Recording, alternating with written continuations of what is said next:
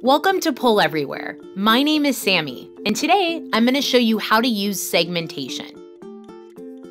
Segmentation is a feature that lets you compare results from two multiple-choice polls. In this example, I'm using segmentation to host a friendly trivia competition about honey badgers. It looks like most of the people who join Team A think the statement is true, while most of the people who join Team B think it's false. Now, before I reveal which is correct, let me show you how I created this poll using segmentation. To use segmentation, you need at least two multiple-choice polls. Poll Everywhere supports several poll types, but this feature only works with multiple choice.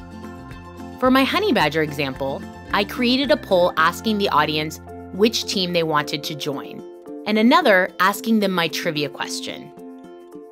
As you can see, the audience responded to both polls.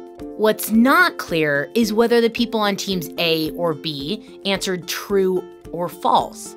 Let's fix that by enabling segmentation. To enable segmentation, click the paintbrush icon here. This pulls up the visual settings menu. Select Segment Responses, and Poll Everywhere will ask which poll you want to segment by. I want to know how my two teams responded to this question, so I'll select the poll, Choose Your Team.